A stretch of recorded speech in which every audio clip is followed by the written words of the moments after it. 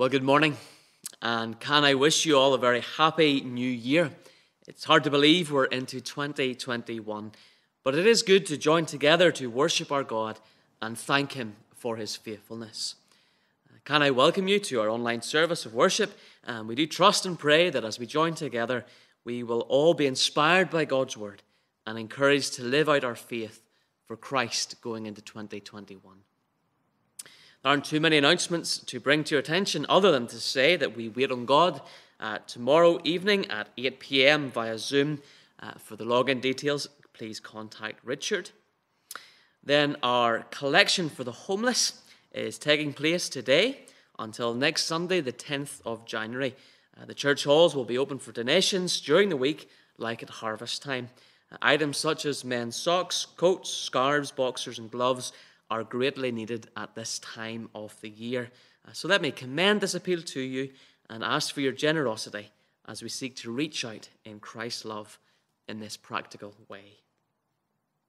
Then a note from our treasurer, David, just to remind you that our church accounts close next Sunday, the 10th of January. And then finally, as things stand, we do plan to meet next Sunday at 10 a.m. for those with surnames between A to L, with parents of Sunday school children.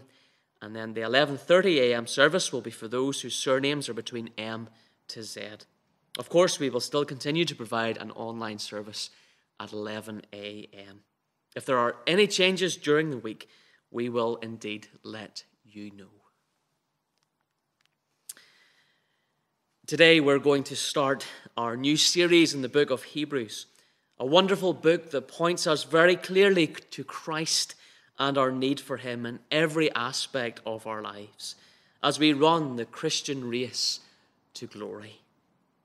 And as a call to worship, I would like us to responsively read these words found in the penultimate chapter of Hebrews, familiar words that point us to Christ and call us to look to Him as our vision.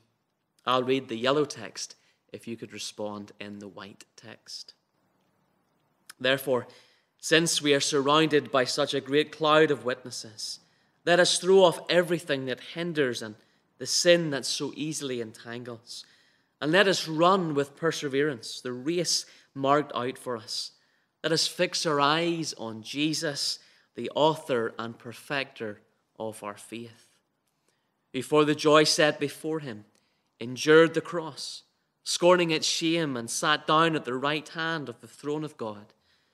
Consider Him who endured such opposition from sinful men, so that you will not grow weary and lose heart. Amen. And so as we fix our eyes on Jesus, let us sing our opening hymn that reminds us to see Christ as our vision going forward in the words of "Be thou my vision, O Lord of my heart."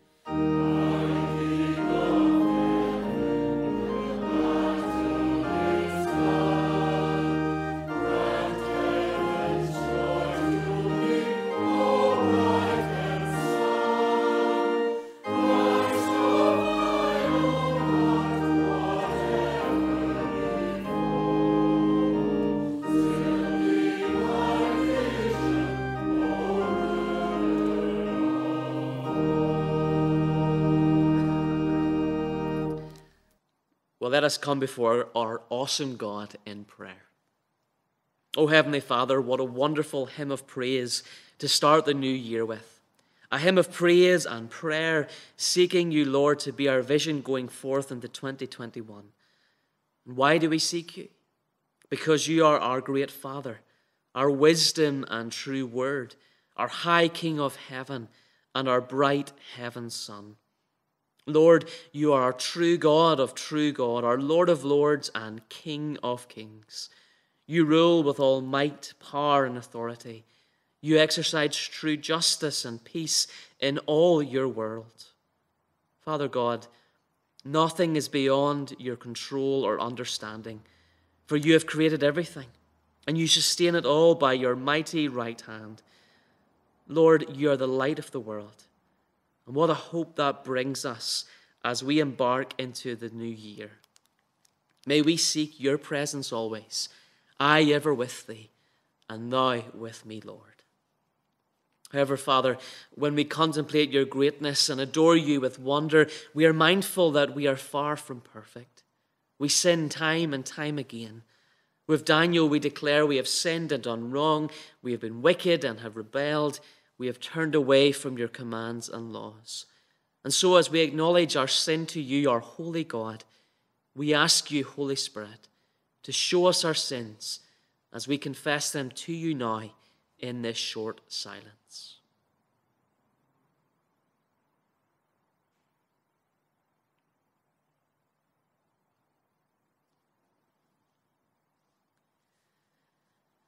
O God of grace, Lord of mercy, Spirit of love, forgive us, we pray.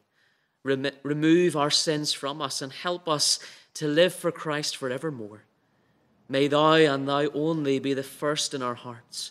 May we not heed riches nor man's empty praise. Rather, may we seek your glory and honor always in our lives. May thou be my best thought by day or by night, waking or sleeping, thy presence my light. For Father, we pray all these things in Christ's precious name and glory as we join together in the words that Christ taught us to say together.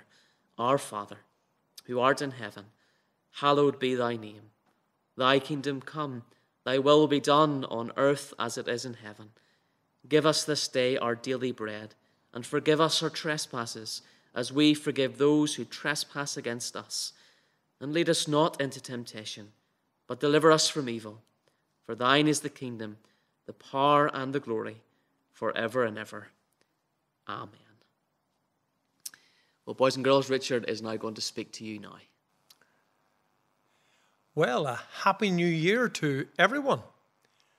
Have you had a good Christmas? What did you get? Did you get any presents? Well, do you like my new jumper? This morning I'm going to share a few photographs of my favourite granddaughter. I hope you don't mind me sharing these, but they're a bit special to me. So here's the first one. It's a picture of Pippa when she was just 1 day old. She's so small. And when she was born, she couldn't do anything for herself. She couldn't feed herself. She couldn't change her nappies. She couldn't do anything. Somebody else had to feed her, to look after her, to keep her comfy and warm. And of course, her mum and dad did that. She needed their support. But soon she was starting to do things. Sitting up, eating solid food, crawling, exploring, then walking. And then starting to make sounds, and now starting to form words. And that's the most recent photograph of her pushing her doll around in a buggy. And you can see a big change in her, and I can see a big change in her. We can see how she has grown, developed, how she can do new things. And of course, we're excited and delighted by every little thing that she does. We loved it when she was a little tiny baby, but we didn't want her to stay that way. Oh yes, we loved her like that, but we wanted her to grow and to develop, to be able to do the things that babies do, to learn to crawl, to learn to walk, to start making sounds and then words. And if she hadn't done all of those things, if she hadn't developed in the way that she has, we would have been concerned. We'd have wanted to take her to the doctor. But thank God she is well and she's doing all the things that we'd want her to. The Bible tells us that being a Christian that is a follower of Jesus is a little bit like being a baby. And that's how we start as a Christian. When we ask Jesus to be our special friend, when we ask Jesus to come into our lives, it's as if we've started a new life. It's a new start. It's as if we were a baby Christian. But God doesn't intend us to stay as a baby. He wants us to grow. And especially to grow to know Him more, to love Him more, and to be like Him more, especially like Jesus. So how do we do that? Well, of course, we need food to grow, not milk and bananas and other food that a baby needs. But what makes us grow is spending time with God. The first thing that I suggest is praying to God. God loves to hear from you. He wants you to tell Him all about your life. He wants us to listen to Him as well so that we become more like Him and the things that are important to Him. The Lord's Prayer says, "Your will be done on earth with us here as it is in heaven." So praying is the first thing. The second thing is reading God's Word, reading the Bible. And that way we can learn about Jesus. Now, we're starting a new series with your mums and dads and everybody else in the church in the book of Hebrews in the Bible. It's a book that tells us a lot about Jesus, about who He is, about what He's done. We want to know more about Jesus, God's Son, our special friend. And I would encourage you to read the Bible, or if you can't read for yourself, ask your mums and your dads to read for you so that you can come to know Jesus better. That's the second thing. The third thing that is a very difficult thing to do at the moment, and that is meeting with others. Because we're in restrictions because of COVID, it's difficult to get together the way we would like. It's difficult to get to Sunday school and church, difficult without Girls' Brigade or Boys' Brigade. And it's good to meet with other people, to learn about Jesus, to share about Jesus. And I hope when all the restrictions are lifted, we'll be able to get back together and be able to learn about Jesus together. But three things that I suggest, two things we can do for now at the beginning of this year. One is to take time to pray to God. The other is to read the Bible and learn about Jesus. And then we can do in the future, whenever we get back together, coming to church, to Sunday school, learning the stories of Jesus, who He is, what He's done, how much He loves us, and the way He wants us to be friends of His, to follow Him and become more like Him. You see, God doesn't want us to stay just as baby Christians. He wants you and I to grow, to become more like Jesus. The same way that I want to see Pippa growing and developing. May God bless each one of you as you grow and as you come to know Jesus better. We're going to sing a song now. It's entitled "Every Blade of Grass."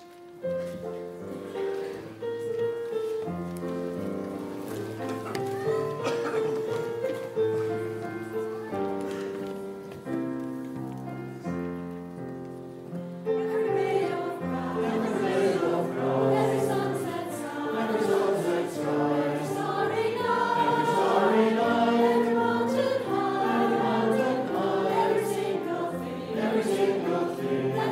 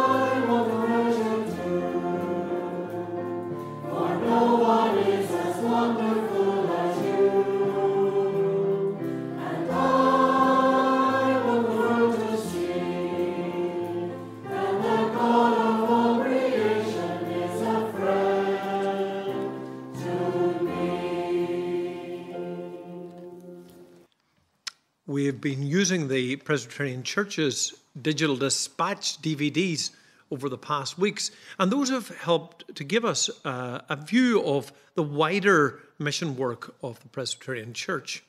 And this week we're going to be travelling to St. Petersburg in Russia to hear from Anas and Olga.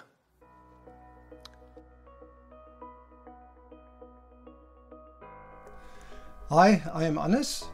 Hello, and I am Olga. Здравствуйте. We are PCI Global Mission Workers in Russia. Here we are involved with the academic theological training of church leaders.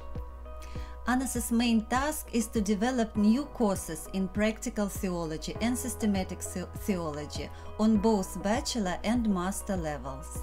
And Olga has the wonderful, difficult task of translating and interpreting for me and translating this material into Russian so that students could have something to read.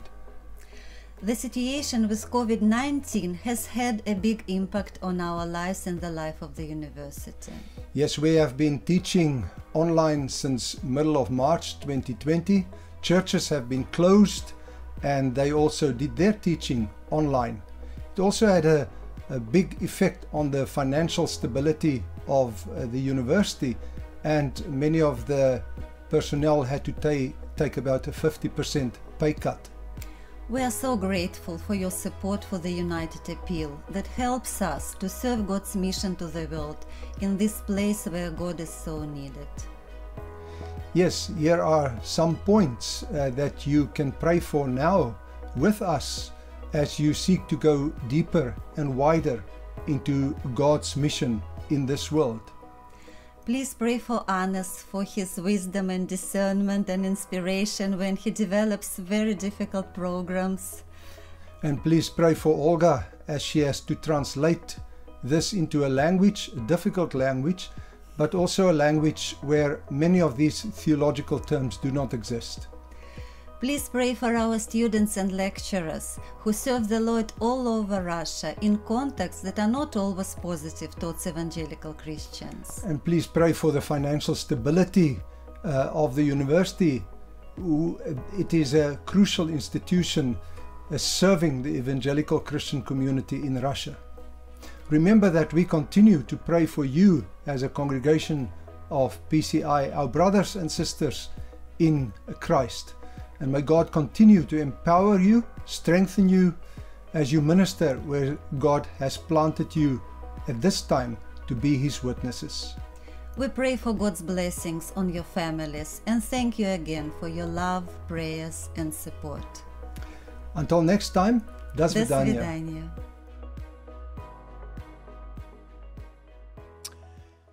Let's take a moment to pray for Anas and Olga. Let us pray. Heavenly Father, we pray for Anas and Olga in Russia. We ask for wisdom and discernment for Anas as he teaches and for Olga as she translates. We bring to you their students and indeed for all the students and lecturers all over Russia as they seek to live for you and make you known in that vast land. And we pray that Anas and Olga will be used by you to build up your church, that all this may be for your glory. And this we ask in Jesus' name. Amen.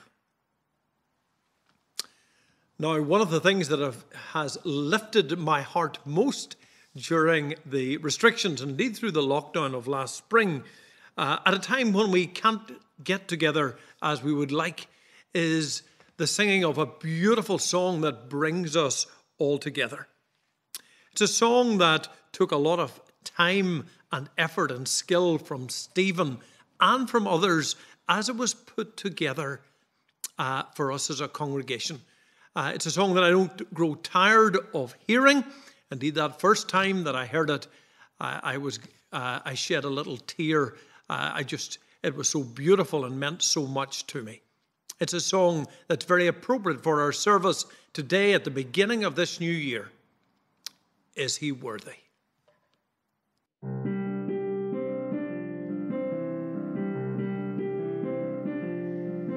Do you feel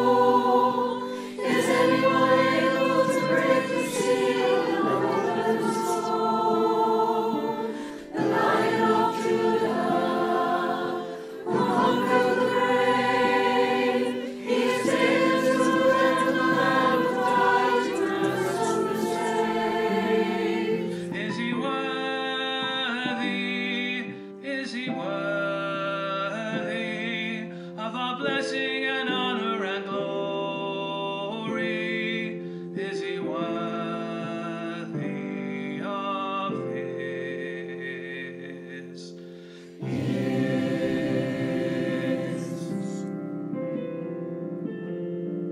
Does the Father truly love us? He does. Does the Spirit move among us? He does. And does Jesus our Messiah hold forever those he loves? He does. Does our God intend to dwell again with us? He does. Is anyone worthy? Is anyone whole? Is anyone able to praise the Lord and soul? The Lion of Judah, who conquered the grave. He is David's root and the Lamb who died to ransom the slave. Every people and tribe, every nation and tongue, he has made us a kingdom and priests to God to reign with the Son. Is he worthy? Is he worthy of all blessing and honor and glory? Is he worthy?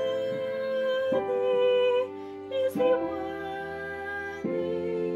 Is he worthy of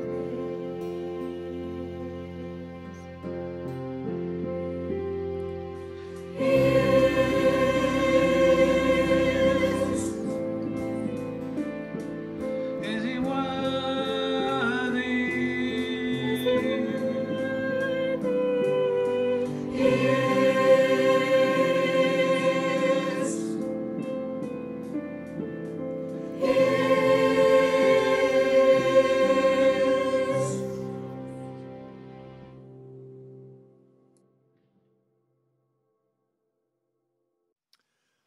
We're starting a new series in the book of Hebrews.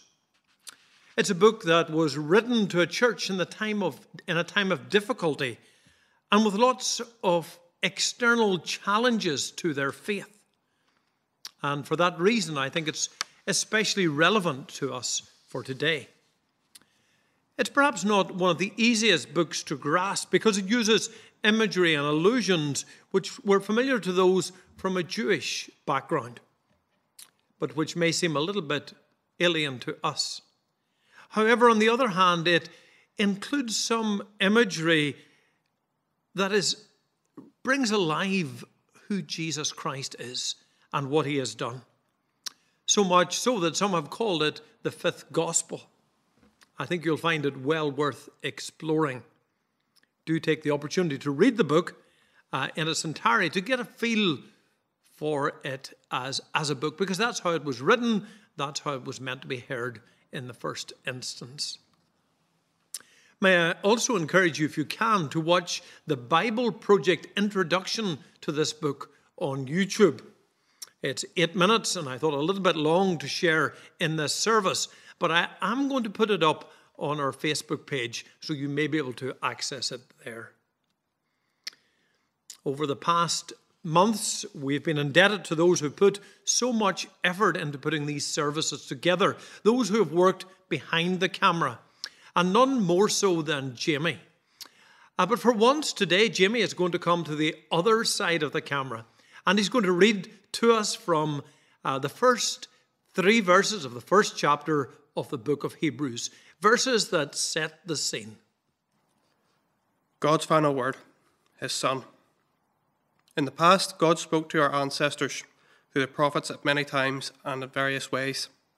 But in these last days, he has spoken to us by his Son, whom he appointed heir of all things, and through whom also made the universe.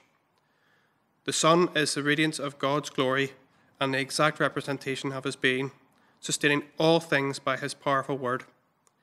After he had provided purification for sins, he sat down at the right hand of the Majesty of heaven. In entitling our series in Hebrews, Race to Glory, I'm picking up a theme, an analogy used by the author in chapter 12 when he invites his listeners to run with perseverance the race marked out for us. He likens the Christian life to a race with that commitment and discipline and goal that is necessary as we run. We could use all sorts of examples of people racing, whether that be the Olympics or a local half marathon. We could think of a point-to-point or a Grand National, the Northwest 200 or the Superbike World Championships. But I'm going to turn to Lewis Hamilton, Sports Personality of the Year, I understand to be knighted in the New Year's honours list. 2020 was a good year for him, becoming world champion for the 7th time. 2020 also marked his entry into a different form of motorsport, Extreme E. He has set up a team to compete in the inaugural Extreme E season where electric vehicles will race in 5 remote locations: Arctic, desert, rainforest, glacier and coastal. Speed will obviously be a factor, but it will also be endurance as cars negotiate tough conditions. The cars are built for that purpose with tyres and suspension to match. And it strikes me that it will be a marathon rather than a sprint. And in that sense, and in other senses, quite different from Formula One. And also in that sense, it's probably more like the Christian life. For life with Christ is about staying the distance rather than about the zeal with which we start out. That is very much the message which the writer of the book of Hebrews wants to convey to us. Indeed, the main purpose of this letter is to build up, to encourage, to strengthen, to sustain the people of God in their race of faith. Keep going. Keep your eye on the prize. Look to Jesus, who has done it all for you and who continues to intercede for you. The 2 primary recurring calls throughout this book are to hold fast and to draw near. Keep confessing the faith. Keep coming to God through Christ. Hebrews tells us to persevere. And we do that principally by looking to Jesus Christ, who persevered before us and for us. We don't do this on our own. As verse 12:2 puts it, fixing our eyes on Jesus, the pioneer and perfecter of our faith. We're going to come back to that again and again through this series in Hebrews. But let's take a step back to the context in which this book was written. The emphasis on perseverance suggests that the Christian church to which it was written was struggling or facing difficulty and challenges.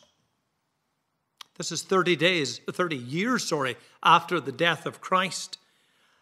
And the conditions are more akin to the tough ones of the Arctic to that of Silverstone. It's reckoned that the book was written sometime in the mid-60s AD. In other words, before the destruction of Jerusalem and before the persecution of Nero. So Christians would not have endured the type of persecution that was to come, but they may well have endured ridicule, perhaps exclusion from certain jobs, perhaps socially alienated from the wider community. And for those from a Jewish background, that would have been significant. The picture that emerges is that it was difficult enough for the young Christians of the church in that day, and some were slipping back. Some of them were even turning away from their new Christian faith. Many needed to be encouraged. Others needed to be challenged to keep going. And perhaps this is relevant for us today because we face uncertain times, unable to enjoy fellowship together as we would want. Faith can be a challenge. It's easy to drift, to lose our bearings. And this book has a message that's very relevant to us. It's the same message as it was to the original recipients. Hold fast to your faith. Draw near to Jesus, our Savior. Because what Jesus has done is absolutely key. And it's the same for us as it was for those Christians in the first century. And that is highlighted in one of the best known and foundational phrases that we find in this book. Jesus Christ is the same yesterday, today, and forever. The book is written to the Hebrews. Who exactly they were, we don't know. It's generally held that they were believers from a Jewish background. The Apostle Paul in Philippians 3:5 describes himself as a Hebrew of the Hebrews. Some of the subject matter in the book suggests that they may well have been tempted to return to Jewish rituals, or perhaps even to relapse into Judaism again. One of the most common phrases in Hebrews is that of Christ and his work being better than anything else, anything that has gone before. The writer argues that everything is better. A better sanctuary, a better priesthood, a better sacrifice, a better covenant. There's no reason to revert to the old rituals of Judaism because what Christ offers is superior. Now, Hebrews is usually introduced as a letter, and it has some of the features of a letter, particularly the conclusion. But it isn't a letter in the accepted sense. Indeed, the genre of the book is much more that of a sermon addressed to a body of men and women who are probably well known to the preacher. The author himself in Hebrew 13:22 refers to his letter as a word of exhortation. The dictionary definition of that word exhortation is to address is an address or a communication emphatically urging people to do something. It's the same phrase used by the Apostle Paul to describe his sermon in the synagogue at Pisidian Antioch in Acts 13 and 15. So by implication, it's a book that's meant to be heard rather than read. We tend to read Scripture, but that was not the case in the early church. Many couldn't read, and the books of the Bible were written to be read publicly, read in the churches to gathered believers. And perhaps, because this is written to a Jewish audience, it was to the believers in perhaps Rome, or maybe Alexandria, or even Jerusalem. We don't know the author, although there have been plenty of speculation. Paul, Barnabas, Apollos, Luke, Clement are some of the names suggested. But it's almost definitely not the work of Paul because it differs too much in style. Some have even suggested it might be a woman who has written this, perhaps Priscilla. And now that seems an attractive option, but it also seems unlikely as the author refers to themselves using the masculine pronoun. And yet, despite not knowing the identity of the author, and perhaps that is a good thing, we can tell quite a bit about him from what he says. He's a well-educated person from a Jewish background, who's an excellent preacher, probably educated in rhetoric. He has a deep pastoral heart for his people, obviously knowing their situation and the particular challenges that they face.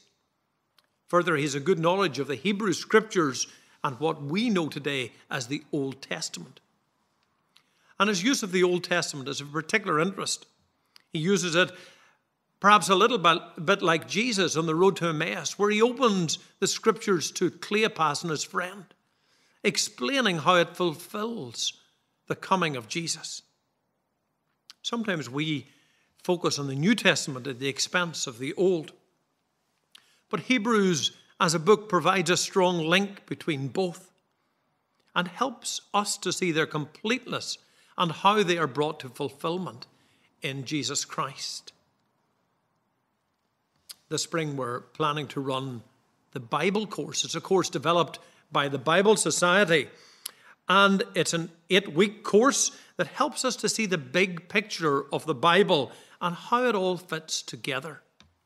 We're still planning this, and we're suggesting a provisional starting date for the beginning of February. So at this stage, may I say, just watch this space. More information will follow. I've already alluded to the central place of Christ in the book of Hebrews. Indeed, in chapter 8, the author describes his main point, or the main point of the whole book, as being, we have such a high priest, that is Jesus, who has taken his seat at the right hand of the throne of the majesty of the heavens. This high priest is Jesus, the one who not only makes an offering on our behalf to deal with sin, but is the sacrifice through which our forgiveness is possible. In his once and for all sacrifice, we have the opportunity to come into the presence of God, pure and holy, because Jesus is the one who makes that possible for us. And having completed what he came to do, he takes his seat at the right hand of God, and he continues to intercede for us. He doesn't need to sacrifice again. He's done that. It's complete. It's finished. It's once for all. But at the Father's side, he mediates on our behalf.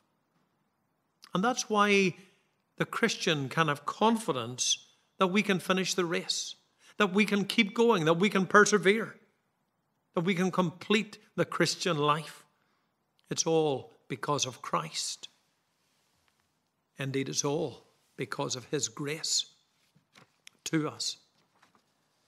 And this is what is picked up in the introductory verses of the book. Indeed, these 3 verses that Jamie read for us echo that opening passage of John's Gospel.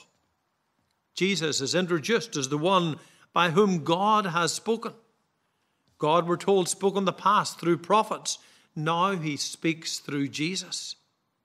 Jesus is God, sharing in creation, the one who inherits all things. In Jesus, we see the Father's glory, reflecting that line from John 1:14 that we looked at last week. The Word became flesh and made his dwelling among us. We have seen his glory, the glory of the one and only Son, who came from the Father, full of grace and truth. Jesus is fully human. We looked at that last week. He's also fully God. And 2 metaphors used in verse 3 emphasize his divinity. Jesus is described as the radiance of God's glory and the exact imprint of his being or his nature. Jesus is what the rays of light are to the sun.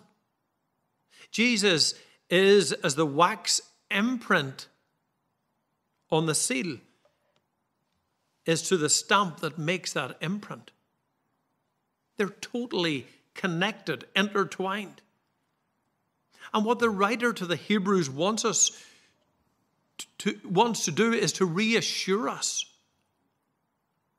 that what Jesus has done is totally superior to anything else, is totally adequate for our salvation, is totally adequate for our ongoing walk with God. Because Hebrews is not just a book about coming to faith. It is a book about building and encouraging the people of God to walk with God, to mature in their faith. Jesus is God's answer to the challenges that people face. Jesus is evidence that God cares deeply about us and reaches out to rescue us. His death and resurrection are the catalyst for our salvation. But it doesn't stop there. Jesus continues to sustain his people. He's living and active at God's side on our behalf. That should encourage us. That God is speaking up for, Jesus is speaking up for us at God's side. So as we conclude, just a few comments about what this means for us.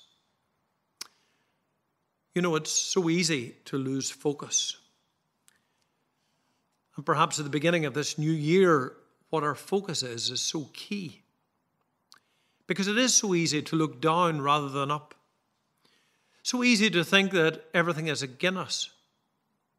So easy to see the problems, a pandemic, obstacles, isolation, and allow those to become the narrative. And I'm not saying that those things are not real. Not at all. I'm certainly not saying that I don't lose focus at times, because I do. But what the writer of Hebrews is wanting you and I to grasp from verse 1 of his book is the need to lift our eyes off ourselves and the problems and the challenges around us, and to fix our eyes on Jesus. To focus on who he is and what he's done for us. He's God's Son. He's our Savior, our Redeemer. He's dealt with the mess. He's shouldered our sin, our burdens, and he's given us an inheritance with him. We simply need to receive it and to live into it by faith. You see, Jesus didn't give his life for us to be second-rate Christians. He doesn't want us to lose our way in the race to glory. His desire for each one of us is to live life to the full, to live that life of faith to the full. That life of faith that he has opened up to us. And he wants us to know whose we are. All that he's done for us. And to know that he goes before us every step of the way. Amen. We're going to sing a hymn that focuses on all that Christ has done for us. Oh, to see the dawn.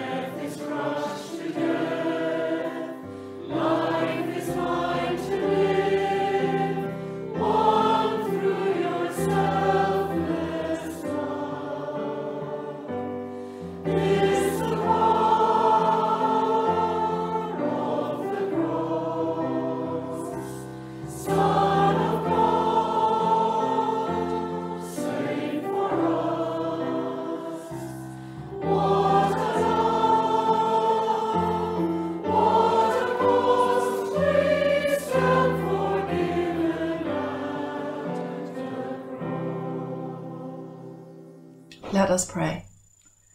Heavenly Father, we thank you for seeing us through the uncertainties and challenges of 2020. We enter 2021 with many concerns and challenges still remaining, but with renewed hope. Help us to remember that no matter what lies ahead, no matter what 2021 brings us, you are one step ahead of us. And as you have promised in your word, you will never leave us or forsake us.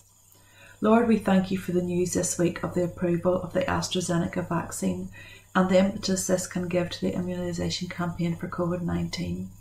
We recognise the challenges associated with the rollout of the vaccine and pray that those tasked with the logistics of this will make decisions that lead to the timely administration of the vaccine to those who need it most. In the meantime, and as the number of positive coronavirus cases increases rapidly after the Christmas period, we ask you to help all of us to recognise the responsibilities we have and be patient as we adhere to tighter restrictions in the coming weeks.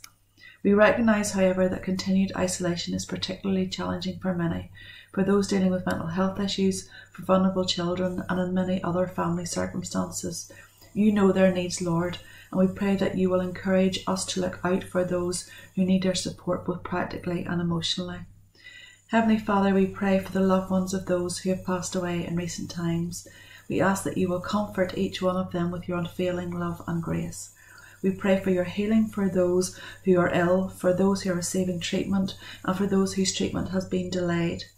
We recognise the feelings of isolation that are experienced by those in hospital as they are denied regular contact with family. May they and their families be aware of your presence with them. We ask that you will remove all fear and anxiety and that they will know the peace that only you can bring. Heavenly Father, we thank you for the continued work of medical professionals and caregivers. We know the considerable resource issues experienced by our health service in this pandemic already, and the even greater pressures expected in the coming weeks. We ask that healthcare staff will quickly be vaccinated so that they can be safe and that staffing levels can be maintained. We ask that nurses and doctors will stay clear-minded whilst under pressure, and that you will renew their energy and sustain them as they work on long shifts to care for others. Heavenly Father, we are aware that during 2020 many in our community and further afield may have lost their livelihood or income. We know that many are fearful about their jobs and about surviving financially. We pray that 2021 will bring new hope. We pray that you will open new doors for them and that you will inspire your church to generously support them directly or indirectly by their giving. We thank you that an agreement between the UK and the European Union on trade as part of the Brexit deal has been reached, and pray that it will ease the way for local companies to continue to trade without penalty or restriction, that jobs can be maintained and created, and that greater security will be provided for all. Father, we pray for our church family and thank you for the tireless work of Richard, James and others who bring us our church services in different forms each week. We thank you for all the other work which they do unnoticed in the background to support our church family and ask that you will sustain them in the coming weeks and months. Lord, we pray in particular for the young people of our congregation as our contact with them is limited due to the current restrictions. We pray that they will continue to feel part of this church family, that they will be aware of your love you have for them, and they will continue to grow in their faith. Protect them and their teachers as school resumes in the coming weeks. Heavenly Father, in Christ you have made all things new, and so we thank you for this new year. We thank you for your unfailing love and your grace towards us, and so we ask that you guide us into 2021 in faith, not fear, knowing that you are firmly beside us. We ask all these things in the precious name of your Son, Jesus Christ. Amen. Thank you, Karen. And now we're going to conclude with a wonderful hymn described in our Presbyterian hymn book as being Russian, and I think there's some question about that. Some would suggest a Swedish origin. But it's a song, a hymn that speaks in superlatives about who God is, about what he has done. O Lord my God, when I in awesome wonder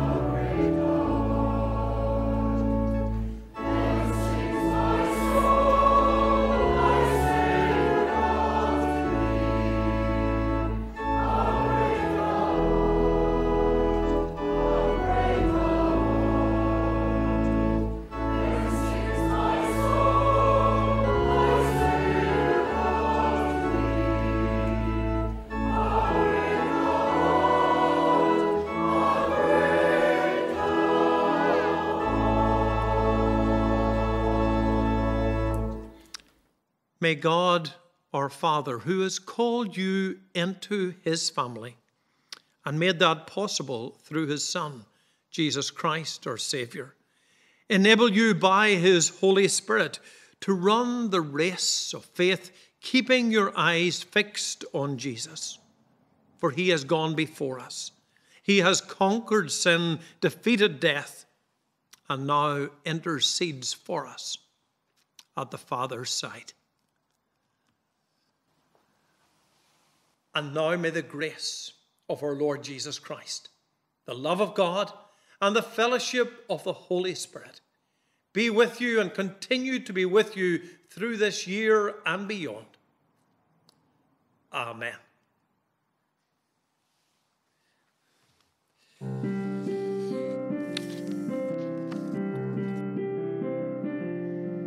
Do you feel the world is broken? We do. Do you feel the shadows deepen? We do. But do you know that all the dark won't stop the light from getting through? We do. Do you wish that you could see